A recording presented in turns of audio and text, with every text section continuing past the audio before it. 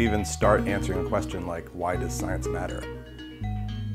It's essential. I mean, it explains why we're here. It's interesting because I'm an artist, and I think there's a real sense that maybe these two things are separate. And really the way artists work and the way scientists work are very similar.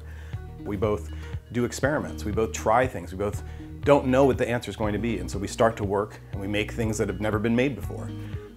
For me, I was always fascinated by science, but I didn't really learn it well, and I was really sad to discover how much I loved it later in life and how much I wish I had learned it better when I was younger, because maybe I would have done something more with it. So some of my work now is about trying to merge science and art together more. I make these large-scale pieces that are anamorphic.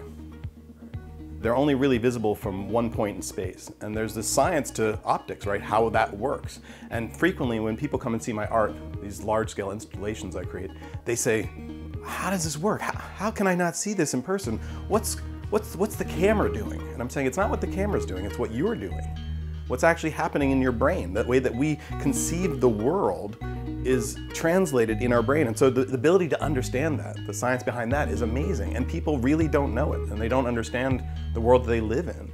And so it's great as an artist to be able to introduce them to this concept of how they're seeing things, how their brain is changing things, how their eyes work as part of the artwork I'm making. And then they can be moved from the artistic side of it, but they can be moved from the science of it as well.